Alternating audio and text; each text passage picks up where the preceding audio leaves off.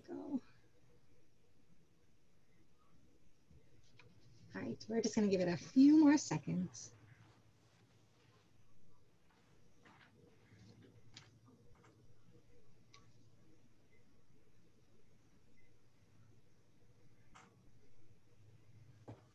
Okay, it looks like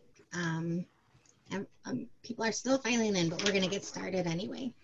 So hi everyone, and thank you for attending Envia Fertility's Patient Education Webinar on Recurrent Pregnancy Loss. My name is Vicki, and I will be your moderator for this informational session. I'm honored to present to you the speaker of our webinar, Dr. Vishwanath Karande. Dr. Karande completed his residency in obstetrics and gynecology at the State University of New York at Buffalo, and he completed a fellowship in the subspecialty of reproductive endocrinology and infertility at the prestigious Jones Institute for Reproductive Medicine at the Eastern Virginia Medical School in Norfolk, Virginia. Envia Fertility has 3 physicians in total, Dr. Pushek, Dr. Karande, and Dr. Klipstein. All 3 of these physicians are board certified in the specialty of obstetrics and gynecology and the subspecialty of reproductive endocrinology and infertility.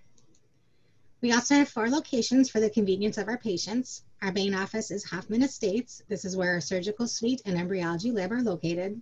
We have satellite offices in Arlington Heights, Crystal Lake, and Northbrook. If you have any questions, please type them in the Q&A section, and we will have time at the end for a question and answer segment with Dr. Karande. Now I'm going to hand over our talk to Dr. Karande to talk all about recurrent pregnancy loss. Good evening. It's a pleasure to be here, and thank you for joining us today, where we are going to be speaking on a topic I am very passionate about. This is so because it's very common and it affects everybody. To give you an example, here's Carrie Underwood on repeated miscarriages. She says, "Why on earth do I keep getting pregnant if I can't have a kid? Like, what is this? Either shut the door or let me have a kid." Or Leela Rochon says, "I think you never truly get over that kind of loss, and you never trust your body again until you see a healthy child come." So, next slide. What I'm going to do today is present a summary of the 3 most recent international evidence-based guidelines on recurrent pregnancy loss. At the same time, describe to you what we do with our recurrent pregnancy loss patients at Envia Fertility. I'll be talking about the different causes of recurrent pregnancy loss, the tests that we do, and then finally we'll be talking about how we treat recurrent pregnancy loss. Next slide. So when somebody is having recurrent miscarriages, a very relevant question is, what are my chances of having a baby? And please follow this slide because the information here is very important. What they did is they looked at women who have had at least 1 live birth after first consultation by the number of miscarriages before the first consultation. So the first graph is with 3 miscarriages, then 4, 5, and finally 6. So when these patients were followed for 5 and 10 years, they eventually did have a live birth. Now, when I speak to my patients, nobody wants to wait that long to have a baby. So when we treat patients with recurrent miscarriages, the goals are twofold. Number 1 is to minimize the risk of a repeated miscarriage. Each one of these miscarriages is emotionally very devastating, and hasten the time to pregnancy. And that is what I'm going to summarize in our talk today. Next.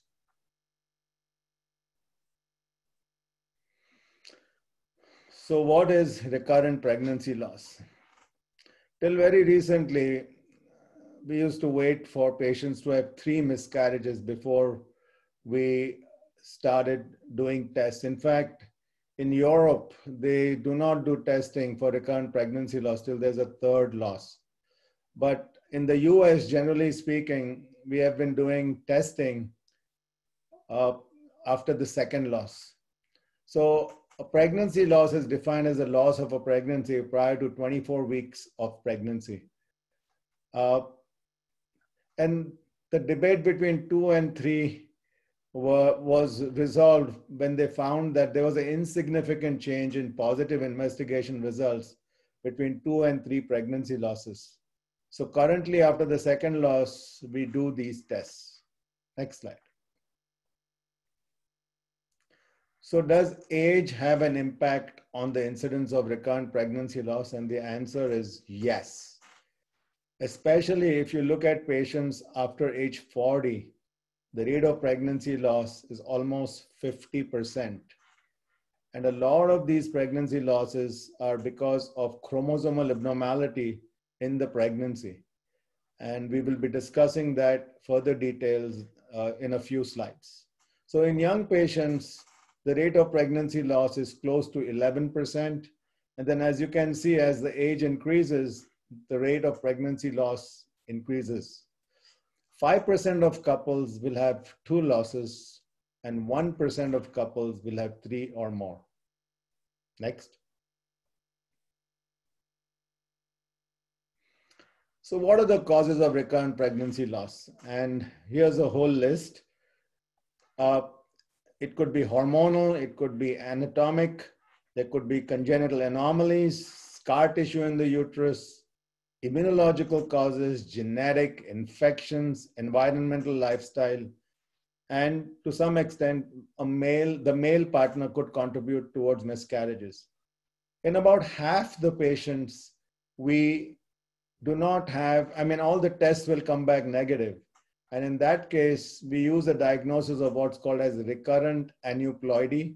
And I will be discussing management of patients where all the tests have come back negative and they're still miscarrying a little bit later during my talk. Next. So when we talk about anatomic causes, a very common cause of miscarriages is fibroids. These are usually benign tumors and almost 20% of women have fibroids. So the two things that are relevant is the size of the fibroid and the location. In the middle of the picture, you're seeing the fibroids with the numbers on them. So fibroid numbers 0, 1, 2, and even 2 to 5 are impinging on the uterine cavity. It is generally accepted that if a fibroid is distorting the uterine cavity, it should be removed.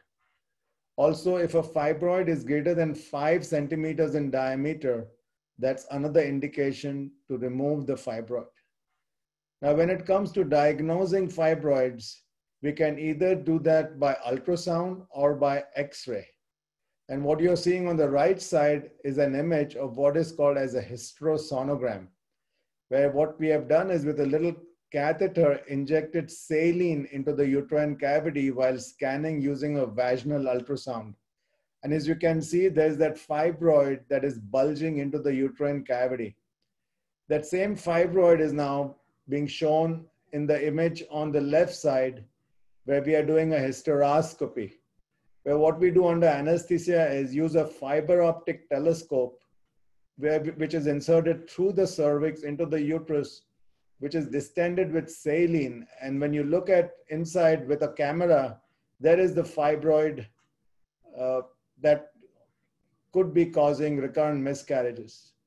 So removal of the fibroids can be done with different techniques. Depending upon the preference of the surgeon, the technique of choice can be used. And there is no real evidence suggesting that one technique is necessarily better than the other. Next slide. Uterine anomalies can cause miscarriages, and what you're seeing on the left side is a normal uterus, followed by a uterus with what is called as a uterine septum. You can see there's a septum that's coming down from the top of the uterus towards the cervix, dividing the uterine cavity into 2. Now, this septum does not have blood supply. So when a woman conceives and if the pregnancy implants on the septum with inadequate blood flow, miscarriage results. Now, this second picture is showing a hysterosalpingogram, that is an X-ray, where we are injecting radiopaque dye through the cervix into the uterine cavity, and you can once again see what could be a uterine septum. The third image is showing a uterine septum on ultrasound, where once again a hysterosonogram is being done and saline is being injected in the uterine cavity. And when on ultrasound you look at it, you see those two circles with a area in the middle, which is the uterine septum. The same septum, when you look at it through a hysteroscope, and remember this is a fiber optic telescope which goes through the cervix into the uterine cavity. The uterus is distended with saline, and there is the septum visible on hysteroscopy. It's a fairly simple in-office procedure to use a scissors and then cut through the uterine septum till it is completely removed. It's something which we do routinely at India, and it takes about 15 minutes for the actual procedure. It's an outpatient procedure and there's immediate recovery. Now, if you look at the picture in the middle with the X-ray, with an X-ray, it is not possible to differentiate between a uterine septum and a double uterus. A double uterus is also called as a bicornuate uterus. And we are going to go to the next slide, which shows 3D ultrasound imaging, where what you're seeing in image A is a normal uterine cavity. Image B is showing a T-shaped uterus. Image C is showing a partial uterine septum. The reason why this is a uterine septum is if you look at the top of the uterus, it is bulging outwards. It's a single uterus which is divided into two by the septum. Image 4 is showing a complete uterine septum, which is coming all the way down to the cervix. And image E is showing what is called as a double uterus or a bicornuate uterus. Bicornuate uterus, generally speaking, are not operated upon, and whether or not they result in recurrent miscarriages is still something that is being debated. In image F and G, you're seeing a patient with what is called as a unicornuate uterus, where there's only one half of the uterus present.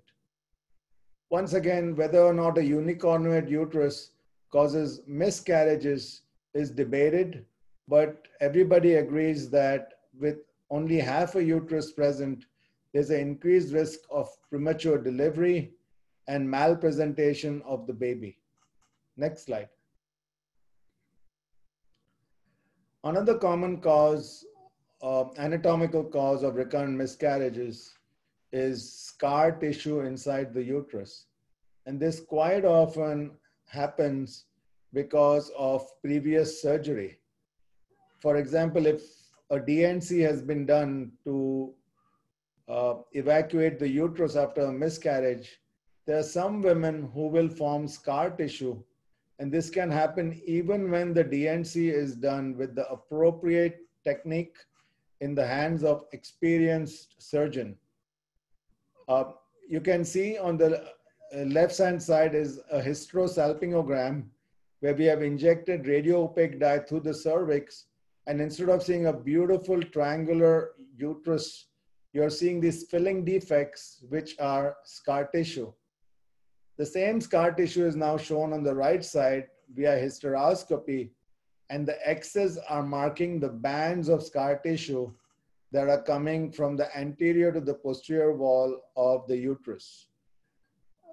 These can very easily be cut using a scissors, and there are other electrical and ultrasound instruments or even mechanical instruments that can be used to cut this scar tissue. In patients with severe adhesions, quite often we will build up the lining of the uterus with estrogen pills for 30 days before doing the surgery. During the hysteroscopy, we take a lot of care to make sure we don't make a hole in the uterus. And after the surgery, we will quite often insert a balloon catheter into the uterus to prevent the two surfaces coming close to each other. The catheter is usually removed after 3 or 7 days, and post-operatively, the patient is treated with estrogen tablets for 60 days.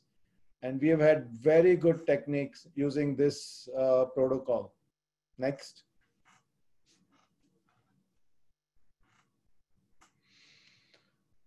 Immunological causes of infertility. Now, depending upon which paper you read, the incidence can be in the single digits or sometimes even as high as 40%. Immunological causes of recurrent miscarriages can happen in early pregnancy, or it can happen even later on in pregnancy. So there was a committee which got together and then came with criteria for diagnosis of what is called as anti-phospholipid antibody syndrome, or APS.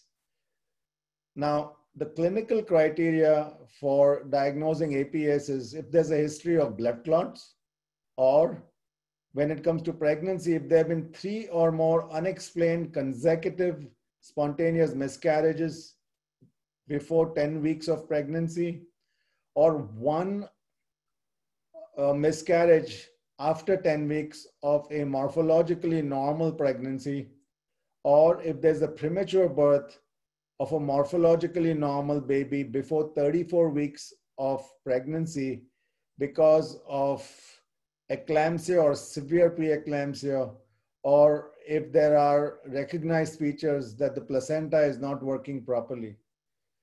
So these are the patients with this kind of a history that we do tests to see if the immune system is causing these miscarriages. The mechanism as to how this immune system causes miscarriages is again controversial, but basically it interferes with how the pregnancy implants into the uterus. Then it also leads to the activation of what's called the complement system.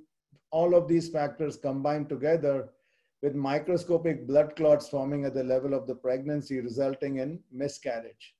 So the treatment of this quite often is blood thinners, and we'll talk about it when I talk about how we manage patients with recurrent pregnancy loss. When it comes to diagnosing antiphospholipid syndrome, there are strict laboratory criteria that have been defined. And the 3 that are used are lupus anticoagulant, anti-cardiolipin antibody, and anti-beta-2 glycoprotein 1 antibody. Now, these 3 tests, if even one of them is abnormal, then they have to be repeated 12 weeks later. And if the same abnormality persists, then a diagnosis of antiphospholipid syndrome is made. Next. Now,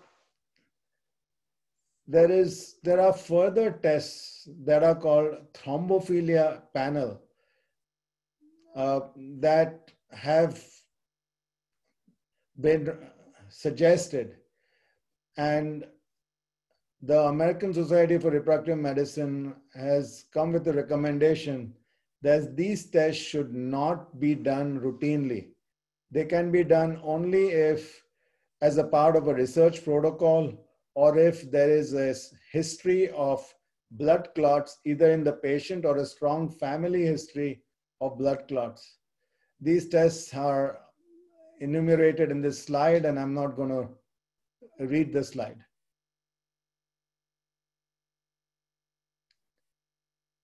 Next slide. What about other hormonal causes? If you have severe uncontrolled thyroid, that can cause miscarriages. So if your blood sugar levels are uncontrolled, that can cause miscarriages. There's a hormone called prolactin. If that is elevated, it can interfere with the growth of follicles, the quality of ovulation. It can cause what's called as a luteal phase defect, and all of these could contribute to miscarriages. There's a very simple pill called bromocriptine, another one called cabergoline, which are used to correct hyperprolactinemia. Progesterone deficiency as a cause of recurrent miscarriages is controversial. I did my fellowship with Dr. Georgiana Jones, and she was the one who in 1949 defined what is called as a luteal phase defect, where early pregnancy with low progesterone levels resulted in miscarriages, and the treatment was to treat with progesterone. To this day, I think a lot of OBGYNs and infertility specialists routinely are giving progesterone to their recurrent pregnancy loss patients. Now, there have been randomized controlled trials that have looked as to whether the use of progesterone in early pregnancy prevents miscarriage, and a lot of them fail to demonstrate a benefit. One of the good studies, though, showed that in women with 3 or more consecutive miscarriages immediately prior to the current pregnancy, progesterone may help.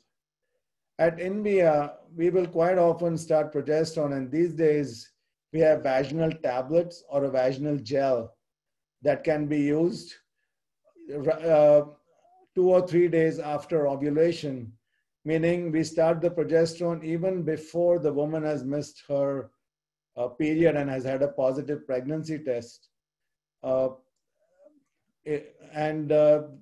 This has turned to be quite useful. Next.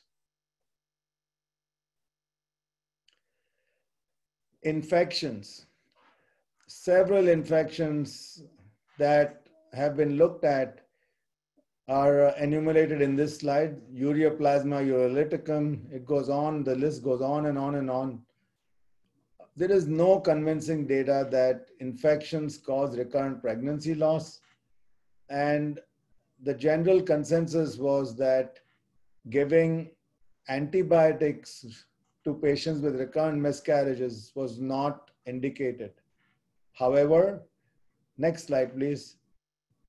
There was this paper that came from a group of very reputed investigators at the University of Illinois. And what they did was looked at about 400 women with a history of two or more pregnancy losses. And they did what's called as an endometrial biopsy, where with a small catheter, they sampled the lining of the uterus and checked for inflammation. In patients with chronic endometritis, that is inflammation, they treated them with antibiotics for 2 weeks. And the antibiotics, there was a 100% cure of the endometritis, and the subsequent live birth rate was very encouraging, which is why now for the last year or so, we have been giving antibiotics to our recurrent pregnancy loss patients for 2 weeks. We are looking for more follow-up studies to confirm this observation. Next. What are the genetic causes? I mean, a very common cause is what is called as a balanced translocation. This affects 2 to 5% of couples with recurrent pregnancy loss. And what happens in a translocation is a part of one chromosome is swapped or attached to another chromosome. In a balanced translocation, which is shown in this slide, there isn't any lost or extra information. All the parts of the original 2 chromosomes are there with the usual number of copies, and the person is perfectly normal, except when they are trying to achieve a pregnancy, this kind of a balanced translocation results in abnormal chromosomes in the baby, resulting in miscarriages. Next. So I had mentioned recurrent aneuploidy. And as I said, in about half the patients with recurrent pregnancy loss, all the tests come back negative. In those patients, we presume that the reason why they are miscarrying is that the pregnancy is chromosomally abnormal, and that's why Mother Nature is not letting that pregnancy progress. So what can be done in patients with recurrent aneuploidy. One option, of course, is to just tell the couple to keep trying and eventually there will be a live birth. But to these patients, another pregnancy, another miscarriage can be emotionally very challenging. So one of the things we have been doing is in vitro fertilization, where we screen embryos for chromosomal abnormality prior to transfer. The pregnancy rates have been improving. The techniques for doing the biopsy have been improving. And now there's next generation sequencing for chromosomal testing that is very, very accurate. And the results are encouraging. Next slide. So to explain things as to how we sample embryos, I'm going to talk you through this slide. What you're seeing in the first image on day 1 is a fertilized egg, which then divides. The next image is showing a 2-cell. Then on day 2, you have a 4-cell. On day 3, you have an 8-cell embryo. And 5 days after egg retrieval, you have what is called as a blastocyst. This is an advanced embryo. And by looking at this embryo, we cannot tell you whether it's chromosomally normal or abnormal. So what we do is what's called as an embryo biopsy, where with a laser, we make a little slit in the eggshell, next slide, and we take a small portion of the outer cell mass, which forms placenta. We do not touch the part of the embryo that results in baby. So we do what's called as an embryo biopsy and then freeze the embryo. Those cells are then sent for testing where we get results on all 23 chromosomes, including X and Y. Subsequently, when we do a frozen embryo transfer of a euploid, meaning chromosomally normal embryo, the incidence of a repeat miscarriage, which can be 30 to 50%, goes down to about 8%. Next. What about male factor and recurrent pregnancy loss? A semen analysis by itself does not predict chances of miscarriage. However, there is a special test. It's called as a sperm chromatin structural assay, or SCSA, with which we look for sperm DNA fragmentation. This is a specialized test where we freeze the husband's semen sample and ship it to a lab, which then tells whether or not the fragmentation index is normal or abnormal. The treatment is lifestyle factors: weight loss, stop smoking, reduction of alcohol intake, taking taking vitamins, taking antioxidants like CoQ10, vitamin C. These are all steps that can improve the functional status of sperm. Next.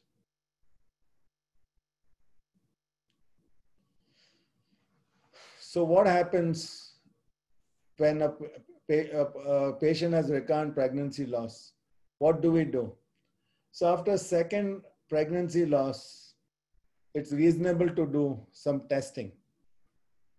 Of course, the lifestyle management is very important as well. And these are things which, as patients, you can take responsibility for. But when it comes to testing for the male, we could check for DNA fragmentation. In the female, we would check hormone tests, ultrasounds, do a hysterosonogram or a hysterosalpingogram, do immune tests. If there is a miscarriage, then it is very helpful to send the products of conception for chromosomal testing, because if the chromosomes come abnormal, then at least we have an explanation to the couple as to why the miscarriage happened. Generally speaking, at this stage, the patients will be referred to a specialized clinic like INVIA. So what do we do at INVIA? Next slide. So this is a little busy slide, but let me talk you through them to it. If you have antiphospholipid antibody which are persistent, then the patient will benefit from low dose aspirin and a blood thinner. You can either use heparin or there's another medicine called as Lovenox. These are started as soon as the pregnancy test is positive and sometimes continued throughout pregnancy. Thyroid abnormalities are easy to fix. It's a tablet called levothyroxine, which will take care of hypothyroidism. Uterine abnormalities can quite often be corrected surgically. In couples where one of the partners has a balanced translocation, we recommend genetic counseling. They have the option of either continuing to try on their own, or we talk about prenatal genetic testing along with in vitro fertilization. For sperm DNA fragmentation abnormalities, improvement of lifestyle will help. In patients with a history of blood clots, it's reasonable to screen for hereditary thrombophilias. But there are a lot of other tests which I have not mentioned. I mean, natural killer cells, and it goes on and on and on. Those tests really are not recommended. Next. So one of the things which my teacher, Dr. Howard Jones, would tell me is assisted reproductive technologies have improved to a point where if you are persistent and you continue with treatment, there's a very, very good chance that you will have a live birth. You have to be willing to make certain adjustments. For example, using donor gametes or even using a gestational carrier. But if you persist, then you will have a live birth. So in conclusion, recurrent pregnancy loss is defined as 2 or more pregnancy losses. It affects less than 5% of couples. We at INVIA specialize in taking care of patients with pregnancy loss. It's not just the medical management, but the tender loving cares, emotional support. These are the things which we take great pride in how we serve our patients at INVIA. A thorough workup and correction of any abnormality will improve outcome. In about half of the patients, we will not find any abnormality. The prognosis for these couples is good, and in vitro fertilization with testing of the embryos for chromosomal abnormalities may help. So at this point, if there are any questions, I'll be happy to answer them. Okay, Dr. Karande, you actually covered a lot of the pre-submitted questions in your talk. You did a really good job. So I'm going to go over some and see if maybe you can help patients out with this. So the first one is, are chemical pregnancies considered miscarriages?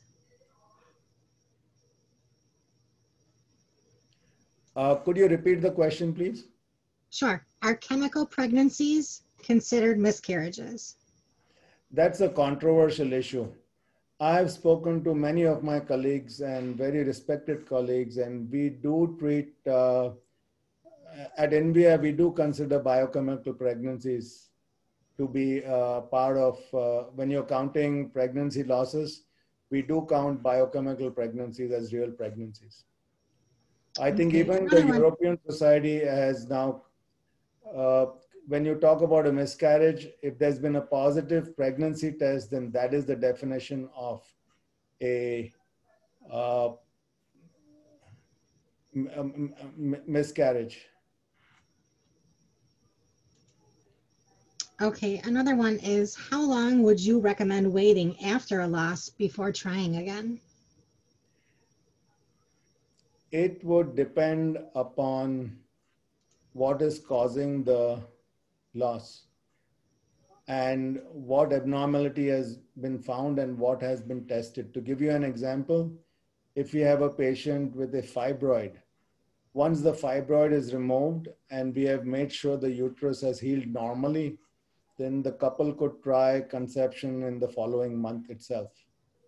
Versus somebody else who's had scar tissue for which we have had to put the balloon catheter into the uterus and 60 days of estrogen, then they may have to wait a couple of months before they are able to try getting pregnant again.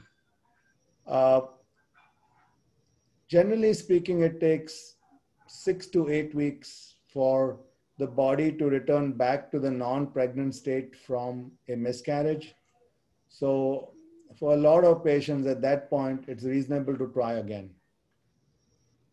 Okay. How many losses would you consider to be an amount before you would suggest surrogacy? That is a very good question. And gestational carriers are generally recommended to couples where we have found no cause for the miscarriage and they continue to miscarry even when we have transferred chromosomally normal embryos. As to the number of miscarriages, that depends upon the patient's emotional status. Some patients after 2 or 3 miscarriages are simply not ready to get pregnant again because they're terrified about the prospect of another miscarriage. Gestational carriers, however, I mean, two things. One is in Illinois here, we are very fortunate where the laws are very favorable. If you go to a reproductive lawyer and get the proper paperwork done, then when the gestational carrier delivers the baby, the birth certificate will have the names of the genetic parents. So from that perspective, Illinois is a very good place to pursue genetic counseling. Gestational carrier. However, it's expensive. And especially if you are going to use a gestational carrier provided by an agency, it is a very expensive proposition. So we've had a couple questions come in saying that, you had mentioned tests weren't recommended and they're wondering why they're not. Oh, because they have not been found to be useful. You're talking about the immune tests, I presume, and also the thrombophilia panels. What's been shown is they have not been very useful in terms of helping with either diagnosing the cause or treating them has not resulted in favorable outcomes. Okay. We had a couple questions. I'm hoping you can explain. I don't know the difference between intralipid infusion and platelet-rich plasma therapy. Are these services we do or you would recommend, or what are your thoughts? I guess you're referring to intralipids. These are lipid solutions which are used when you need to feed somebody parentally. They are supposed to activate the immune system and prevent miscarriages. So unfortunately, the studies where they have done prospective randomized studies where they used a placebo versus the intralipids, the intralipids have not worked. There has also been a lot of literature where natural killer cell levels have been checked and patients with abnormal natural killer cells have been treated with intravenous gamma globulin, IVIG. The American Congress of OBGYN has actually come with a statement saying that this should not be a part of routine management of recurrent pregnancy loss. It does not work. It can be used, however, as part of a research study only. Okay, last question. Is there a recommended amount of losses before you would counsel a patient to do PGT, or after a certain age, should that be considered standard of care?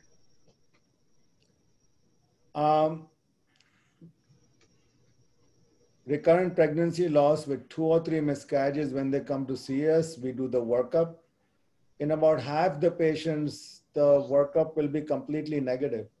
At that time, they are offered the option of either trying on their own or with a diagnosis of recurrent aneuploidy, we would go and do in vitro fertilization and screen the embryos and transfer them transfer only normal embryos. The problem with patients who are 40 and above is that they produce very few eggs.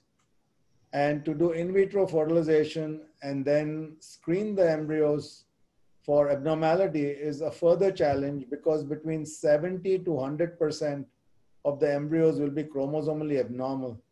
So quite often in patients above age 40, they may have to do more than one IVF cycle before we get that one normal embryo.